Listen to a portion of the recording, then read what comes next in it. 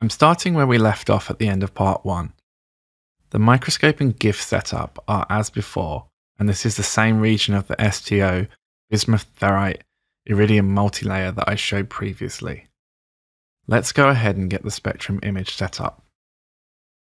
First of all, start the live scan. Remember to use preview mode and not search mode. Next, make sure that the EELS and EDS buttons in the SI palette are blue, which means that these signals are active. Now click on the 2D array button to create a spectrum image region. The green box shows us where the spectrum image data will be acquired from. This region looks good. It covers all of the layers and the substrate, so I won't make any changes to the ROI position. 2 milliseconds is a good pixel time for the current microscope condition, so I won't make any changes here either. I'd like a pixel size of 5 angstroms, so I'll change the pixel size as it's currently set to a little under 5 angstroms. The total capture time and dataset size are both shown in the SI palette. The total map time is less than 2 minutes, so there's no need for drift tracking. The short total capture time is also beneficial in reducing specimen damage. For this acquisition, I'm going to use live mapping. To enable live mapping, just make sure the live map button in the SI palette is blue.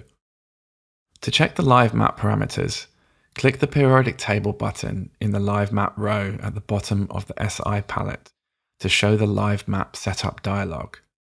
We can choose to display the elemental signals that will be mapped all together or separate into EELS and EDS by selecting one of the buttons at the top left of the setup dialog. It's also possible to load and save analytical setups using the buttons at the top right of the dialog. I saved an analytical setup earlier, so I'll click the Load Setup button to load my setup. The saved EELS mapping parameters are good, but I want to make some changes to the EDS setup. To make changes to the EDS mapping setup, just click on the EDS button, then select an element and choose which signal to map. Once all the changes are made, click OK to exit the live map setup, and click Capture in the SI palette to acquire the data and show the live maps. Live mapping is a great way to monitor the results in real time. This is particularly beneficial if a sample is beam sensitive, or if we need time-resolved data, like in an in-situ experiment, for example. The microscope I'm using is a Joule F200 with dual EDS detectors with a 1.6 steradian solid angle.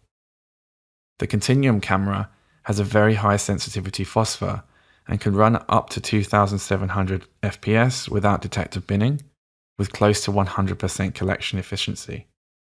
The end result is very high quality signal to noise ratio spectra and maps over very large energy ranges even at short exposure times. The low energy dispersion has allowed me to collect the carbon K, oxygen K, titanium K, iron L, strontium L, iridium M, platinum M, and bismuth M edges in a single spectrum. Even at just 2 milliseconds per pixel, the high energy loss maps are very high quality. The strontium L edge at 1940 eV, the iridium M edge at 2040 eV, and the bismuth M at 2580 eV. The spectrum image objects that were just acquired are linked. If I use a picker tool to extract data from one of the cubes, the software will automatically show me spectral data from all of the linked objects.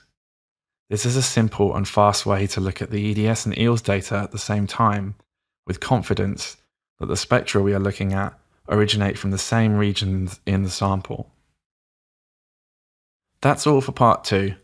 To see how to acquire 4D STEM and EDS together, watch the final part of the multisignal spectrum imaging tutorial.